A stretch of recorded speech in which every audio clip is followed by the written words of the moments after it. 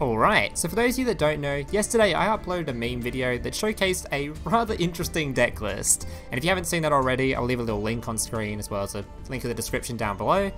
And I got tons of comments asking for deck lists or just asking what the fuck actually happened. So the whole purpose of this video was to showcase basically that, what happened, and show off the deck list for those of you that are more interested. If you haven't seen that video, by the way, you should probably go watch it before this one. It is a meme video, it just only lasts a minute long, and yeah, it probably makes more sense to watch that before this one. Alright, so before I go into the deck list, just a reminder, if you enjoy this kind of content, or if you want to see more of it, make sure to like the video and subscribe down below. That way I know you want more of it, and I'll make more of it. Alright, let's get into the actual deck list.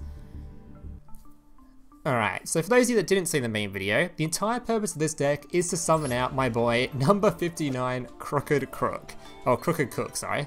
This guy is a level 4 monster who you can ignore the entirety of his effect. The only thing you need to read is this card is unaffected by other cards.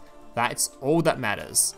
So if you summon this guy out and he's unaffected by everything, your opponent can't activate lightning storms on it, they can't Raigeki it, they just can't get rid of it. It's basically invincible. But it does have a couple of major weaknesses. The main one, and the one that's this whole deck actually fixes, is normally it's not that broken or anything because you can just destroy it by battle. You can just beat over it, it's got fuck all stats, easy to deal with. Unless of course you summon it using a Buzzsaw Shark into a right hand shark. So Buzzsaw Shark can just simply summon this card straight out from the deck. That gives you 2 rank 4 monsters or 2 level 4 monsters to make your boy. And this card says, this card, if the card that was exceed summoned with this card gains this effect. This card cannot be destroyed by battle. So basically, you summon this card, he's unaffected by everything, and he can't be destroyed by battle, making him nearly immune. Obviously there are outs to him like kaijus or, you know, stuff like that. There's even some weird ones like things Cyber Angel Takeda could actually out him if you like. And you can also just do things like direct damage and you win as well. But the main issue with this deck is, or the main issue to the current meta for this deck is, there isn't a whole lot that can actually deal with it that often. This is a best of 1 format game, so there's no side deck. People don't just side deck in kaijus and stuff like that.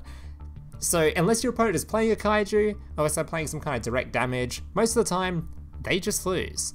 So the easiest way obviously to summon this card is through Buzzsaw Shark, with the right hand shark to attach the material.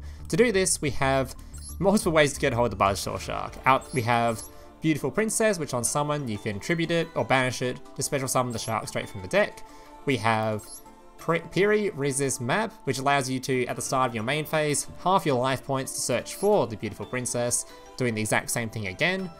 We also have one for one, which allows you to discard a monster to then also get a hold of a Beautiful Princess, all of which leads to your combo. Outside that, the rest of the deck list is just whatever you like, really. That's the core of it. You should obviously, or you need to run kaijus because you'll come, like in the replay I'm about to show you, you'll come across plenty of games where your opponent's going to be running direct attack monsters or burn monsters and you need to remove them. And you can't summon a monster to beat over them, so you just have to have things like kaijus to tribute them. You also can't activate your spell cards or anything, because as soon as you play a spell card, that counts as having a monster on the field, and your monster's effect is deactivated. Because this card, where you control no other cards, is unaffected. The rest of the effect doesn't matter. But if you control another card, you deactivate him and you'll basically lose instantly. So you never want to play another card once you've summoned him. So, I think that's it. Oh yeah, and the win con for the deck, you just draw through your entire deck since your opponent can't deal with your monster until you get EXODIA.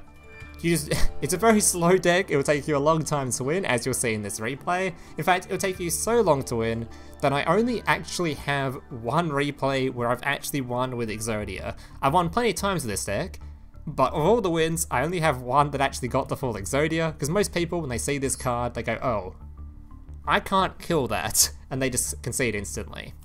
So let's get into the actual replay.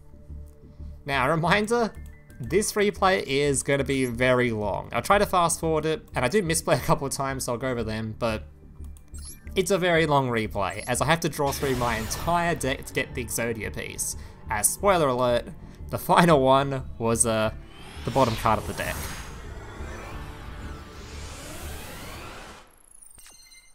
Alright, let's get into it. So try to take my fish, sums out my shark. Unfortunately, our opponent has an Ash Blossom, which you do have a removal for, you have Filled by the Grave. But in this situation, it wasn't enough, he had an Imperm and Yeah, a bit rough. Normally at this point, you probably can see to go on to the next game. I decided to stay a little bit longer because we do have another starter in hand, so if we do somehow make it through the next turn, we're good to go. Imperm, here's a Speedroid card, not gonna lie. I just searched for something and didn't actually know what the hell this deck does, so I'll just negate that. Thankfully it would seem to be enough, our opponent must have had a pretty shitty hand. And he passed the turn back. Now we're going to activate our Harpy's Feather Duster, destroying the card, and also Kaijuing his monster, because apparently this monster can increase the levels of all monsters, some shit. Yeah, increase the levels of all monsters currently filled by 1. That would actually stop me summoning a rank 4, so we just Kaiju it. Summon our fish, banish our fish, summon our shark, activate the effect, summon out the right hand, and go into our Crooked Crook. Important to note, put in defense position, otherwise you can still die to battle damage. Yeah, I'll keep the rest of this game in fast forward mode, but he tries to swing in, obviously does nothing, good job. Solid attempt. Yeah, most of my videos I don't normally have in fast forward mode, but if I didn't do it for this one, we'd be here for actually hours, so.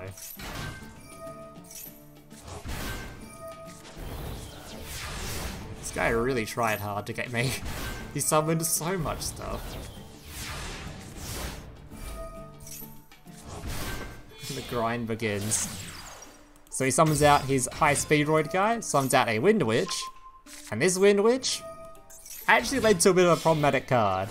He summoned out Winter Bell. Winter Bell can actually do burn damage based on every turn based on a Wind Witch engraved, so he can keep burning you for 800 a turn. And this is why you run Kaijus in the deck, because as soon as I need to draw a Kaiju basically to out it, that's all I can do. Now I think I do something pretty stupid here in a second. Yeah, so never do this. I was pretty desperate to draw a Kaiju to try and get rid of this before I died, but in all honesty, in hindsight, I have plenty of turns to draw. He's only doing 800 damage a turn. And as soon as I activated this card, as soon as there is a card on board, my boy's effect is no longer activated. So, shouldn't have done this. If this card was like, I don't know, anything, a Karma card, Raigeki Break, the Paleo Trap that banishes, literally anything, he could have just used it now, destroyed my Crooked Crook, and I'd lose the game instantly. So thankfully he didn't have anything, or maybe he didn't know. So yeah, don't play any cards. Don't do it. Just hope to draw. I think I Nash Blossom anyway in this case. This kind of proves my point that I didn't actually need to activate this at all, and I just drew into a, spoiler alert, I drew into a Kaiju eventually. Okay, there it is.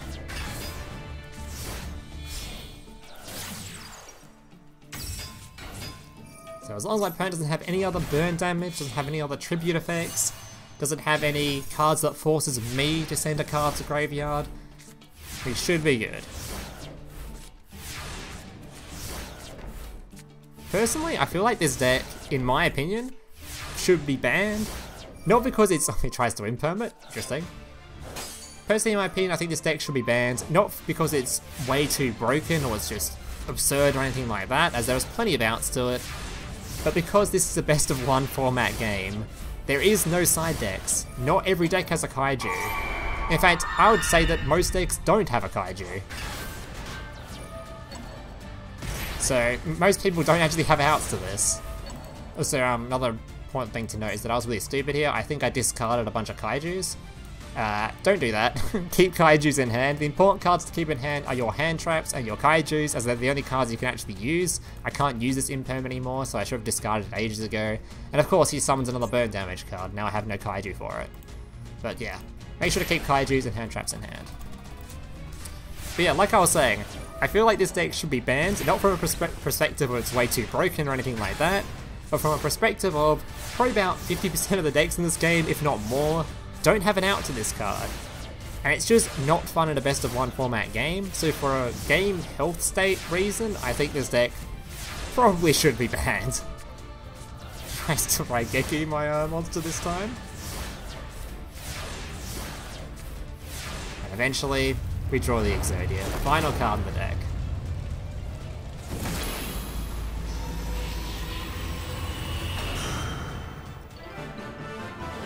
Alright, and that's going to do it for the gameplay. I hope you guys enjoyed. Normally I'd try to show you more gameplay or stuff, but as you can see, this deck takes way too long to actually get through a full replay, so that'll do it for today's video. Hope you guys enjoyed it. If you did, make sure to leave a like, subscribe, all that kind of stuff, and hope to see you in the next one. Laters.